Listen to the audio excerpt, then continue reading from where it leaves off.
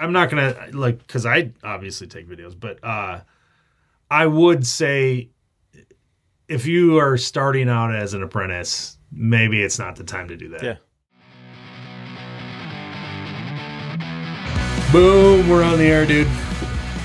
Boom. Okay. I'm excited. There's a big one here. We've talked topics like this in the past, but yeah, we're bringing it up again. It came up in some DMs, and I thought there was some cool information. You showed me a post on Instagram, and it got us thinking. So we got a list for everybody for the Make Trades Great Again podcast today. Top 5 things apprentices need to be thinking about every single day. Right. Top 5 things. Right. You ready? It's not going to be a long-ass list. There's 5 things. 5. That's it. It's just 5. I'm gonna start it off, and I want you to expand on any one of them as you see fit. You ready? Number one thing I think apprentices need to think about: being on time. Now, I'm not talking about the, if you're on time, you're late kind of thing. That's not my deal. I've said that in the past. I don't get into that kind of that saying, that whole mentality, whatever. Yeah. I think there's a little bit that goes into being on time, but you don't have to overthink it, right? Right. Yep. Yeah, just don't be late. Yeah. Look, Andy. Just don't be late. Andy, if I tell you we're going to meet tomorrow at the condo building at 7 o'clock, we're going to start working. What does that mean to you? If I say we're going to meet there and we're going to get ready, we're going to start working at 7, in general, that means that let's be standing in front of the condo building, basically, ready to grab tools and go to work. Yeah, I might ask, if you told me that, I might ask, what are we going to do at 7? Like, what is our job at the condo building? And you would tell me, and I go, okay, so for that, I need my tool bag, and that's about it. Or for that, I'm going to need my drill, my impact. I'm going to need that whole box of fittings. I'm going to need all this. Okay, so that means at 7 a.m., I'm going to be ready to work with the things for that job for that day, right? Yep. I mean, prepared to start working. Right. Month 1, month 2, month 3, maybe as an apprentice, you got a little leeway on, you're probably not going to be expected to know these things every time. But ask that question, like, what do I need to be ready to do at 7? Like, what do I need? But at that on time, meaning be ready to go. I think that's the key point on that whole top on number 1, right? Yeah. Yeah. I think the takeaway I have on being prepared or being on time, or that early component, is if you're early, right? Yeah. Be productive. If you're waiting for the rest of the crew to be there, waiting for supervisor, be productive. If one of the things that someone in an apprenticeship position may not understand early on is that your supervisor, or whoever you're meeting, may be getting new information, may be developing the plan of attack for the day. Yep. Because things are changing, and that may be happening 3 minutes before 7. Right. Ordering new materials that were forgotten, getting a word from the project manager. Yep. And sometimes you just got to be like, hey, I'm going to go, whatever. I'm okay. The conversation about the weekend is clearly is not at the right time. Whatever. We're gonna bump that over because we're not ready to work yet. And I just have. I mean, it's hard to recognize that, but recognize that there may be other things that are happening that you were instructed to be there at 7. However, your supervisor was there at 6. Preparing, and they're still 4 minutes before we're ready for go time. Yeah, and that's hard to there. But just, I guess, be aware that just because your instructions are to be here and start at 7, that there may be other things going on at a quarter to. Yeah. I mean, there's some things that might go into that, like you show up, your supervisor, whatever that role name is busy, preoccupied, doing those things that they might have to get done. Maybe they weren't planned at that specific moment. So, that kind of goes back to the be productive, do something. I guess if you're clocking in at 7 a.m. and, nobody should expect you to work at 6:45. Like, if you're not getting paid, you're not getting paid. but also know that sometimes initiative goes a long way. I think a lot of kids, every generation's a little different. It's not that generation's fault by any means, so I'm not going to be that guy. Trying not to be that old dude saying something about another generation. But sometimes I think our kids' age group and slightly younger, people that are in their 20s now, early 20s, a lot of times are ones that were still told to stand there and wait till they're given further instructions. And what that kind of translates to on the job is don't do anything until I tell you. And we got to try to, right. The trades, I think we got to kind of try to shed that whole thing. But yeah, be on time, be ready to work, understand that, 100% attention maybe isn't going to be paid to you at that exact moment in time, because there's a lot of things going on. Moving on, number 2, ask questions. It gets brought up all the time. How many times have you heard there's no stupid question? Usually it's just stupid answers, to be honest with you. Yeah, usually they're stupid answers. I mean, so I agree, and largely, the saying is there for a reason, right? Yeah. It's ask questions. If you're unsure of something, ask questions. There are 100% stupid questions. Well, right? So let's be clear here. There are stupid questions. Stupid questions, in my opinion, are usually replied to or answered with a snarky, dumbass comment. Yeah, but hopefully you know the difference. That's jokingly. Yeah, that's jokingly. Exactly. Yeah, hopefully you know. Yeah. However, what I would say is, there are certain personalities that like to challenge supervision, right? Yeah. With questions. Yeah. The process of being the apprentice is not to drag the process down with questions, right? Like, I don't mean that to say, like, don't ask questions because you feel like you're slowing the process, because you are there to learn. Yeah. However, think about how to phrase your questions so that you're going to get that they can be answered, right? If you're out on day 6 of your apprenticeship and you've mastered soldering, wait, by day 6 you've mastered it? Oh crap! And genius. You get to that, well, what are the quantum physics behind not reaming copper pipe? Oh God. Okay, well, you know what? Your journeyman may not know quantum physics, and quantum physics may not even apply to it. And they don't. But if they don't, right?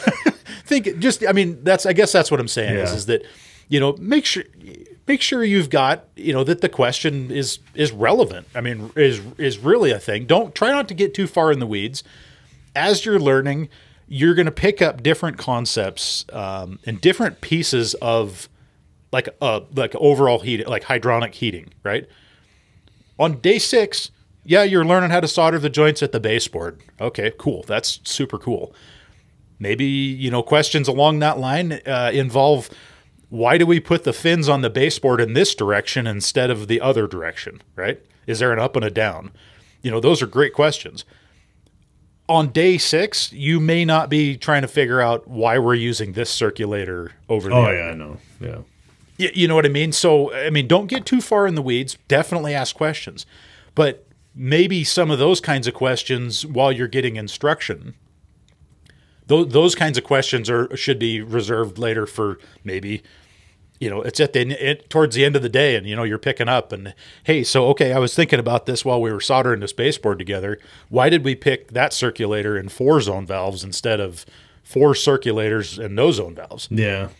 Yeah, well, appropriate questions. Those are good questions. Right. Yeah, and there's just an appropriate time for some of that, because if we're on a process where you're trying to learn how to effectively do this as a supervisor, maybe a very small task, that's what they need you to do right now, and that's really what they need you to learn how to do, is that small task.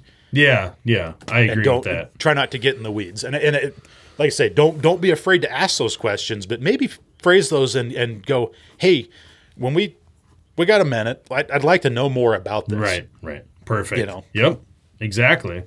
Well, kind of related to that, sort of, is, on our list here, we got number 3, think ahead. And for me, think ahead is not only, just considering what you're doing now and the fact that this might, like let's say it's 10 a.m. and I was just told to pick up garbage. To me, my brain doesn't go, and it never did even when I was an apprentice, go to, well, I got to make this last as long as possible, because I think that's a poor attitude and just dull mindset. Think ahead, meaning I know this task isn't going to take me the rest of the day, or it is, but if it's not, what should I be doing next? And maybe you get to the point where like it's literally just going to ask a question, what do I do next? Or think ahead, we're doing kind of the same things each day, and usually around this time, I know I'm supposed, yesterday, day before that, we did the same thing. I'm going to maybe start thinking about that too. Like, don't think only that kind of going back to what I was talking about earlier, be on time, be ready to work. Maybe this generation a lot of times is thinking they have to be told what to do next. Think ahead a little bit. A lot of times you're repeating the same things over and over, right? Yeah, definitely. I think that's that pay attention to to those instructions. Almost every single individual, every single human 12 years and older at this point in this country anyway, has a cell phone. Yeah. Right? Like, I mean, for the most part. People don't use them for what I feel like some of their, some of the really cool benefits are that there's a note-taking app. Yeah. It doesn't matter if it's Google or Android or whatever the phone is. Yep. There's probably a notes app. Start taking some notes. Write stuff down. Okay. I mean, I don't get like super distracted like you're going to write a novel, but maybe it's hey, I'm working with John today, and hey John, so what are we going to go do? Well, we're got 5. We're going to do these things. We're going to do this, that, and the other. Well, at the end of the day, if that was literally how long it took for John to explain what it was you're doing, well, okay, hang on a sec. I'm going to write this down so I make sure I don't miss anything. Quick jot some notes, scratch it on a cardboard box flap, whatever you have to do. But that, if you can avoid having to be repeated, like, oh, remember I told you to do this? Yeah. Remember I told you to do this? I needed you, Yeah, make your own little list. Things. Yeah.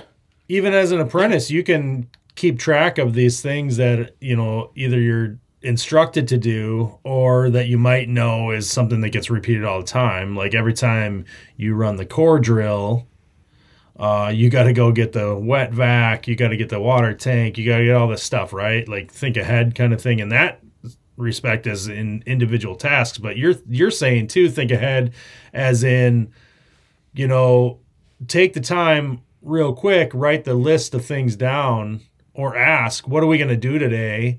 And when I'm done with this, what should I be thinking about next kind of thing? Yeah. Okay. Interesting. That's cool. Yeah. That's kind of just a little bit more of a taking initiative to, I'd say it's a little more advanced, somebody that's a little been on, in the apprenticeship a little bit longer than, first few months or so, but sure. But yeah, absolutely. Just kind of time management on your own side of things so that you don't necessarily have to be your hand, I hate the hand holding reference, but you know what I'm saying when it, right. Like you don't have to be told how, every single step, let's say. Yeah. I think that the note taking can be done in a couple of ways. If you're given a task and you're like, hey, there's a couple of steps here. I want to make sure I remember these. Okay, I've got it. Whatever. Okay, I'm ready to go. I've got all my questions answered. And then as the journeyman basically moves on to do whatever, jot them down. Yeah. Whatever. Just so they're kind of in the top of your memory. If there's something you're interested in. I look back and when I was as an apprentice, I worked for this big company and they had this like satellite shop in the sub basement of a high rise in downtown Minneapolis, and there was 3, 4, or 5 guys working out of there at any time. And as an apprentice, it was impressed upon me at that point in time.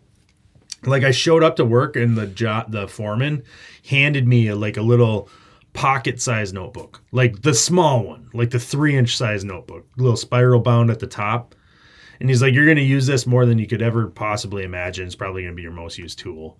And I think back to that, and I remember then using that constantly, just like, oh, I need these fittings, and make a list, and then you could call and order it, or you could go to the, crib and get it. Yeah, just having that little note all the time. Now we have phones, like you said, but that brings me to the kind of the next one, number 4.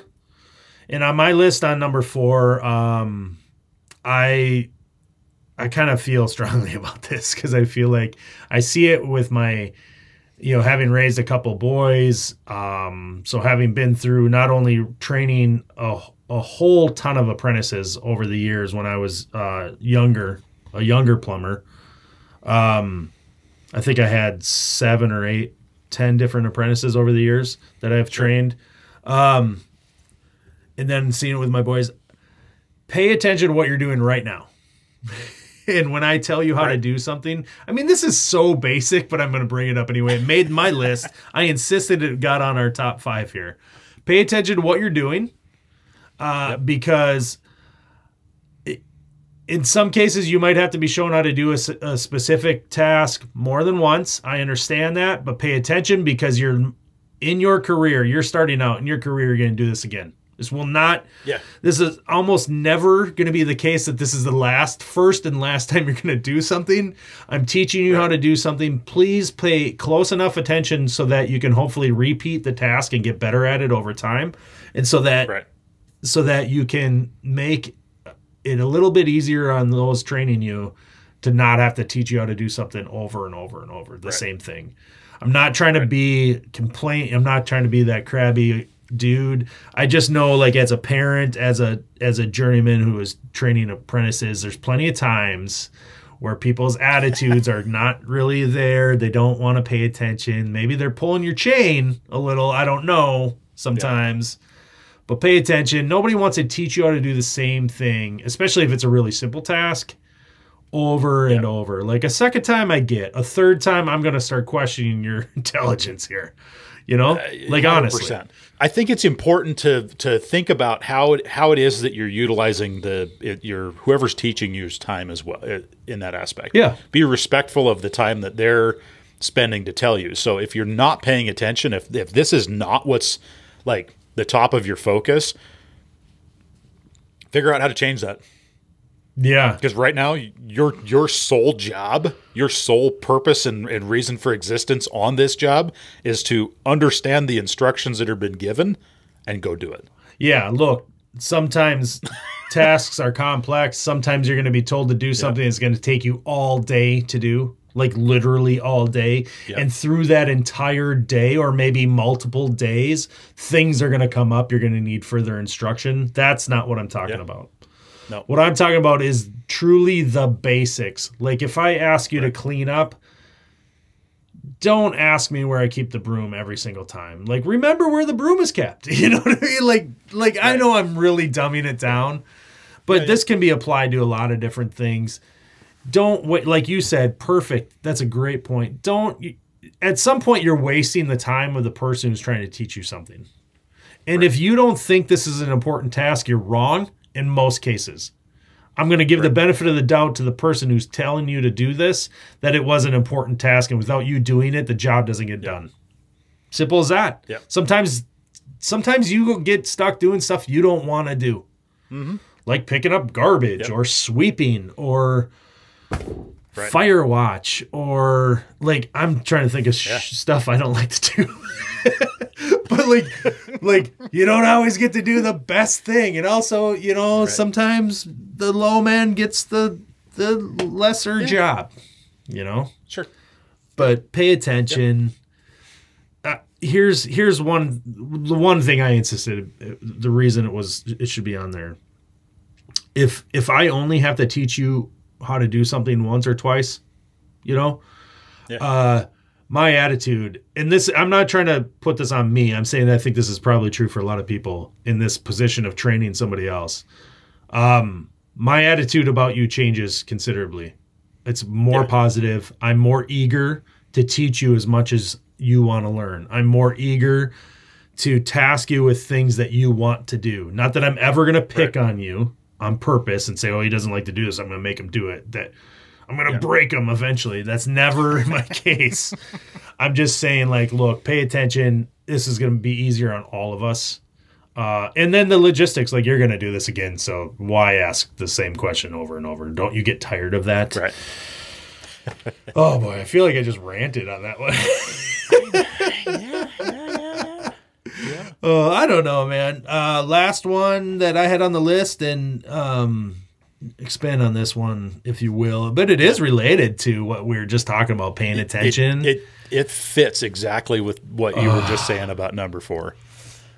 Put your damn phone away. I know it was brought up already. Phone is a tool. Yep. Yes, absolutely. Communication, taking notes, calculator. That's not what we're talking about. Yeah. Yeah. The distraction that a phone presents is just, it's unneeded. Yep. There you go. In this day and age, a lot of us, and I'm not going to say it's a generation like, oh, the youngest generation can't get away from social media. Oh, bullshit! I'm the worst. You and I are the same way at it. I'm the worst. And we, there's this desire once you're kind of in that social media thing to let everybody know what you're doing, right? Mm-hmm. And eliminate the need. And it's not just social media. It's understanding that during the day you're being paid to work. In many cases, you're going to be being paid potentially, or we're basically, let's change this around. We're going to be being paid at or near, maybe even more than $1 a minute. Okay. Right? Yeah. In some cases, as you become a journeyman, yep, that's not an unfathomable thing. Right. That your package pay may be $1 a minute, it may be $1.30, it may be 75 cents. Regardless, think about that in that aspect. If I got distracted 10 times a day for 30 seconds at a time, yeah, it's $3. Oh, whatever, big deal, $3. There's Monster Energy is twice that. Whatever. The concept comes down to, what did that distraction do? And we all know how you can get squirreled away into, scrolling a couple of stories and, checking in on what your buddies are doing and whatnot. And it will distract you from the task at hand. And it will almost always, when the supervisor walks around the corner and you've got your phone in your hand and they see that pink square swipe away. Oh, it was on Instagram. What the hell? Yeah.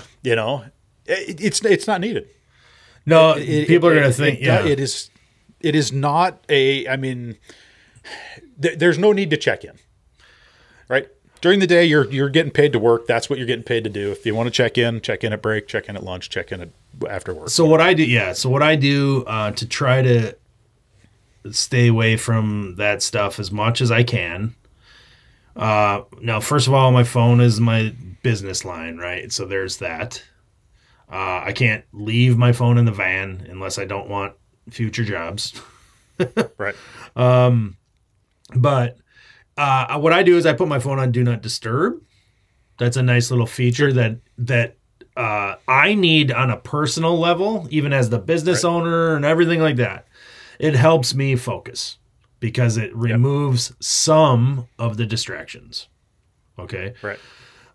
If you are an apprentice, which is what we're talking about, you were not hired on, and you weren't hired on to be the social media personality for the company. That's not your job. And so we could just we could leave it at that, or we could just say like that's as a fact. Also, a couple things truly, and this is the old responsible adult talking. It can be a safety concern, like it literally can be. What's most likely going to happen is you're going to make a mistake. You're going to forget to do something. You're going to forget to press that fitting, solder that fitting, crimp that fitting. In the case of the plumbing, like we're talking about, right? You're going to forget to do the one little detail that needed to be done in order to consider that job complete. And somebody's going to have to go back and do it. Somebody's going to have to take the time to write down that it wasn't done. All these things that you're not maybe thinking about as an apprentice, but it is going to reflect back on the person that was supposed to have done it the first time around. And so a lot of times it just is a distraction. I like what you said. It costs the company money, yes. But, you know, most apprentices, I'll advocate for them on that sense. Most apprentices don't give a crap what the company's having to pay. Like, they don't care. Yeah. I acknowledge that. I'm not saying it's right. I'm not saying it's wrong. Yeah. I'm just saying, like, look, this is kind of the fact. Or at least put it this way. A lot of apprentices aren't going to be motivated by that. You're right, though. 100% agree with you. But I think it's important to note there too that in that same phrase of you know, try and avoid that. Don't be afraid to take pictures of stuff. Don't be afraid to take video of stuff to post later. Right? Okay. To share that stuff. I think if it's not a big distraction. Yeah, if it's not going to be a distraction. I mean, you know from anybody, and I know because I'm terrible at it, that it is hard to basically get good content without putting some thought into it, right? Yeah, well, I mean, is your job to create content, or is your job to? My job is not. Yeah. The content on my end of it is from a monetary point, that's not there. It's almost non-existent. Right. If other than through this, your side of it is completely different. And there are other people that have phenomenal followings and do a really good job at producing content. And they're good at it. I would say, in general, take videos, take pictures, whatever. Don't let it become a thing where I'm doing this project so I can get content. Oh, gotcha. It should be the other direction. Yeah, that's a slippery slope. Because I'm doing this. Yeah, that's a slippery slope. I mean, I will stand strong on the it's a distraction thing. Yeah, I agree with you. Look, I'm not gonna because I obviously take videos, but I would say if you are starting out as an apprentice, maybe it's not the time to do that. Yeah, no, but. You make a good point. If it's not going to become a distraction, to me, that means maybe it's the end of the day and you are done working. Literally, you're told, go take 5 minutes, take that video, no problem. Or maybe, as I just say that, maybe you talk to your journeyman, maybe hey, do you mind if I take a couple photos of this real quick? That's a different situation. That's probably the way to approach it, actually. I hadn't thought about that because I don't have somebody in the van with me. But maybe if that conversation was had, hey, do you mind if I do this real quick? I'm more likely to say, no, absolutely, go ahead. Yeah, and then it's cool. Yeah, and in the case that it's not, no, not right now, dude, later, right? Yeah. Or no, this customer's, because you may not, and this is something that Pat Finley brings up a lot, and I never thought about it because I've got customers that absolutely do not want anything of their stuff anywhere, right? I get that. Yep. So unidentifiable photos, that you're not gonna be able to figure out where it was taken at. And I've listened to Pat Finley on Commercial Kitchen Chronicles a handful of times, or not handful, regularly. And one of the things that comes up pretty regularly in there is he and I think it's a couple of his people on there will be like, oh, I couldn't post this picture because there was an embossed napkin on the counter or whatever, and the napkin would have given away where we were at. And these people have non-disclosure agreements and things like that. Plenty of things you can edit it's not out of video. Yeah, right. But it's not that that the company came in and said, this particular employee can't post these. It's we don't want you to post any pictures about any of the insides of our working without our knowledge. And it just limits their liability. Yeah. So, I mean, you just got to be a cognizant of that. And totally agree. I'm going to add a little bonus real quick. Number 6, unofficial. Sure. But you based off of what you just said, it's very likely that whoever you work for has some kind of employee handbook if it's a larger company. Maybe if you just work for, a mom and pop shop, they might not. Okay. Yeah. But if there is something in place and you've been given that set of rules that you are guideline that you're supposed to follow, regardless of what we're saying in this podcast, follow those rules first. Like, so in the case that maybe you aren't, like, literally aren't supposed to be taking, just because Andy and Eric said, yeah, at the end of the day, take pictures. If it's not, okay. Look, if you're not supposed to, don't do it. I'm not signing your paycheck. Yeah, don't do it if you're not supposed to. We're trying to just talk about some things that I know are pet peeves. To be honest with you, this list is made up of things that are pretty common sense and can be pet peeves for people who are trying to train you. Right. And yeah, let's leave it at this. It's my opinion that being an apprentice nobody's obligated to, it's not a right. Like, I think it's what's the word I'm looking for? I think people taking their time to teach you these skills and so that you too can then move on and hopefully pass it along to somebody, but make a living doing this and hopefully enjoy your life and everything like that. That's a gift, in my opinion. Don't disrespect it. Think about it in any which way you can. Try to just honor the people that are teaching you, because although maybe you don't get the best teachers all the time, it's probably not going to be that way forever. Right. Yep. If I was going to add one tidbit to it, is be motivated to learn on your own. Yeah. Too. Some people aren't. I mean, figure out how. Figure it out. Figure it out. And I say that is go. Spend. If the end of the day is 5 o'clock, right? Yeah. 5 o'clock ends. You head home, do dinner. You're with the fam, whatever. You got some downtime, and today you were learning about pump curves, but you're not really sure, and you're like, this is freaking stupid. I don't need to know pump curves. It's super stupid. Maybe spend 15 minutes. Spend 20 minutes and dive into some of that. It sounds grueling. It does sound grueling. But okay, maybe it's not pump curves. No, I'm just joking. I get what you're saying. But maybe it's how does low voltage wiring work? There's something I wish I would have spent more time thinking about. I'll tell you that much. Yeah. How does a transformer work? Magic. Right. That simple little thing. Holy cow! There's magic. There's smoke inside of it. Don't let it out. All kinds of. No, I'm not trying to. But you're right. I agree. I'm giving you a hard time. But if you, I think who is it that's been saying this lately?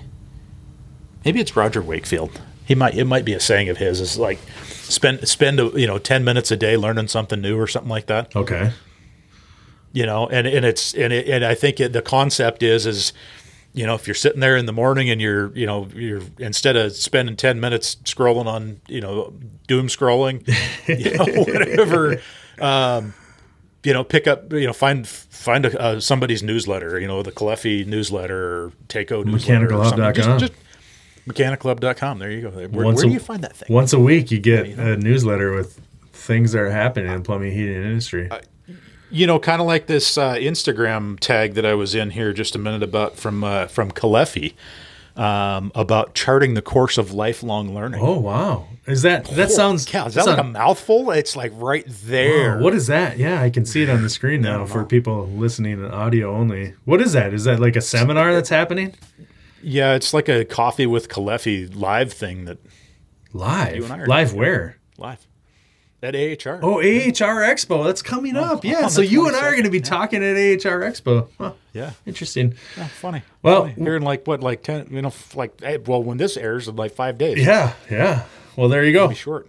Well, I'm going to end it, dude. So, end it. Great insights. We'll learn something. It was top 5 things or more as an apprentice to think about. If you are an apprentice, pay attention. If you have an apprentice or you're, look, just share this with somebody, would you please? We appreciate it. All right, guys, thanks for listening. Absolutely. Andy, thank you. I got to go. I got diarrhea. There you go.